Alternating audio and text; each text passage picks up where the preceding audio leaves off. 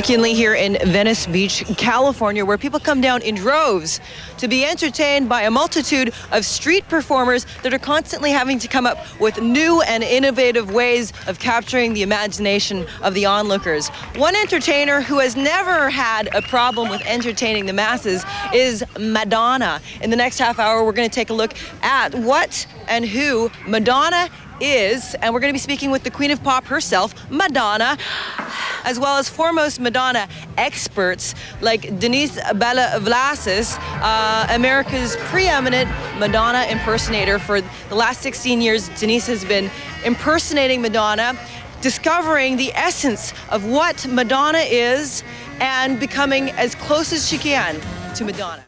Hey! Denise Bella Vlasis, preeminent Madonna impersonator. We're in your workroom. It's my workspace. Wow, it's incredible, the likeness. Well, yeah, some looks are better for me, some looks are stronger, some are not as strong, but this one's a little bit trickier because it's a little more natural. Can you show us around your room? And This is my room. This is my workroom. Most of the time I'm sitting right there on that computer. Does Madonna use computers? Yeah, you know, actually, yeah. That's her new thing now, she's saying. She just won her domain name. Oh, yeah, you're right. So, yeah, she says she's on the internet, but more than her is Lourdes. Lourdes is actually learning the computer quite a bit. That's the baby. What? The baby. The baby on top of the drum. Which baby? That was Lourdes. I had a job for 20th Century Fox the day Madonna gave birth, so... This is Lourdes. She fell apart. Her little head came off. And her little Chanel necklace. This is my little collage of all the scary early days. And just like Madonna, I don't like to look back at these things. It's like, oh no, did I really do that? I had to work with a pig, and I'm terrified of pigs. And the National Enquirer wanted to do a story, Madonna goes to the Oscars with Babe, and I'm terrified of pigs. Clothes? Yeah, let's take a look at your closet. Oh, I don't even own clothing. Isn't that sad? I have costumes. And tell us about the fashion evolution of Madonna.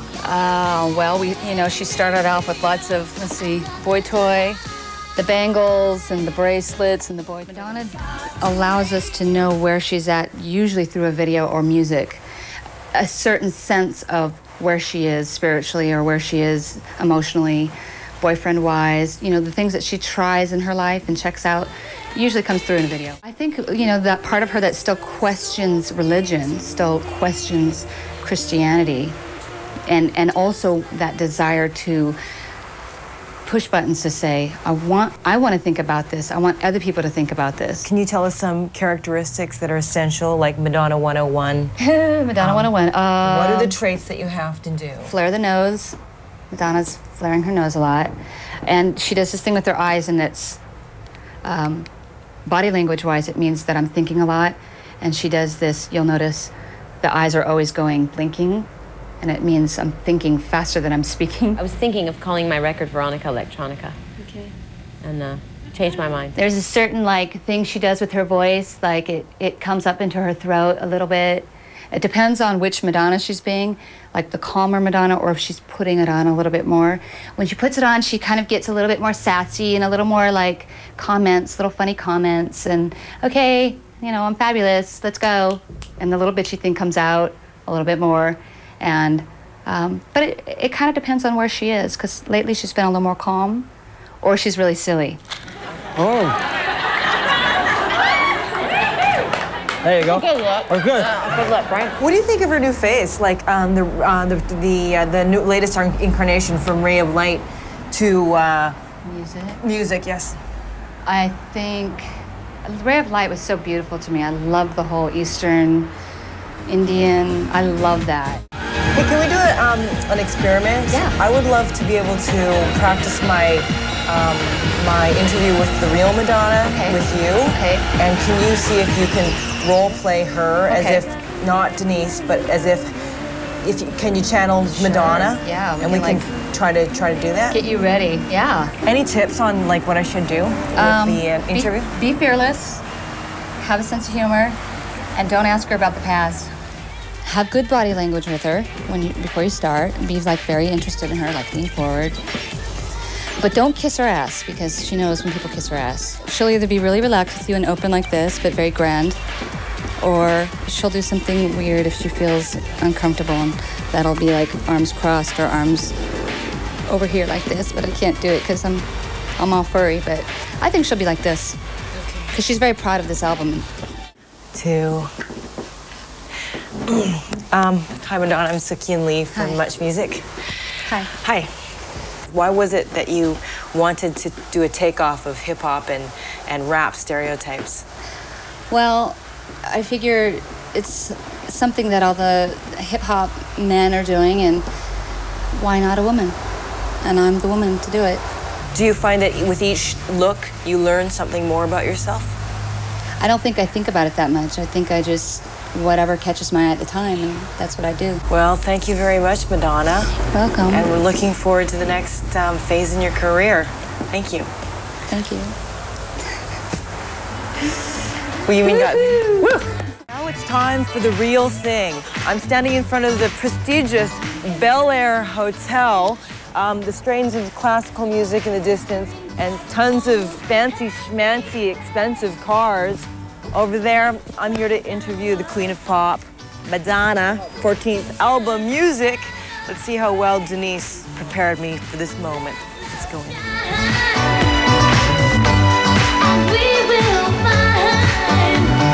Oh, and look, a concert in the distance. Oh, and look, a wedding through the arches. In fact, that's the wedding of George Sook-Yin.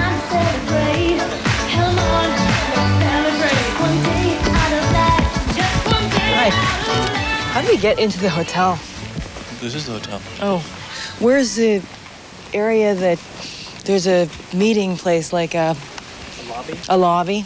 Right around the corner, you guys just passed it. We're here to interview Madonna. Okay. What are the... Frank will be by momentarily. Who's Frank? Frank is the person who is coordinating the people who are making the interviews. Hey, they haven't... Is that a real fireplace? Well, it's gas, but it's going 24 hours a day, 7 days a week. It's more for show than for blow, really. Okay. See, and we are ready. Okay, Madonna, the new music video. Mm-hmm. Why? Muff Daddy. Mock Daddy. Muff No, Daddy. Muff Daddy. Muff Daddy. Mm-hmm. Why did you decide to do a takeoff on hip-hop and R&B stereotypes? Because I just thought it was hysterical that every hip-hop and R&B video that came out basically had the same scenario. You know, going out in a limousine, drinking champagne, and going to strip clubs, and lots of girls booty shaking in their G-strings, blah, blah, blah. And I just thought, it's weird. Only guys make those kind of videos. How come girls never do it? So then, of course, I thought, well, that's a good idea. I think I'll do it. It's just a funny aesthetic to get into, you know, the whole, you know, rocking with my homies, yeah, and wearing lots of gold jewelry and, you know, just being so flash, and it was fun. You had a fun time doing it? Oh, yeah, cool. Definitely.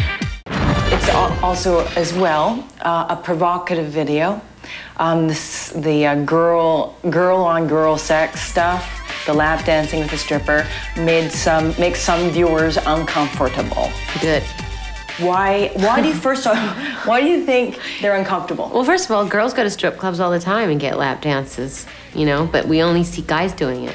It's not about, you know, girls, it's not even about lesbians. It's just about women having fun and going out and being naughty and silly and, you know, doing things that guys think are only, you know, their territory. And just sometimes it's funny to sort of flip it all around.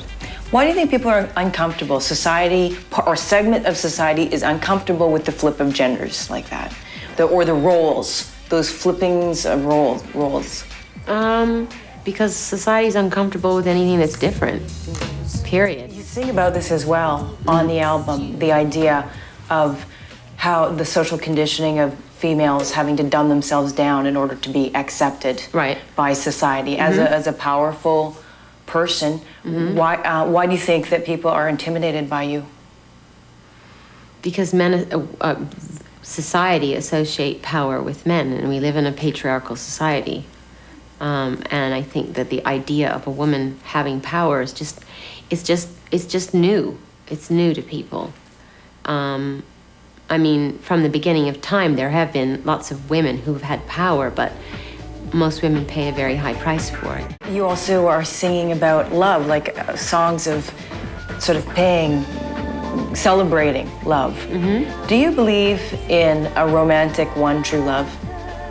I believe that everyone has a soulmate. Just one singular? Or do you believe in the idea that you do? I think there are lots of people that are on this earth that you're supposed to be with, spend time with, that are going to teach you things, but I think you only have one soulmate. What constitutes a soulmate? What attracts one to one soulmate? Is it a similar energy?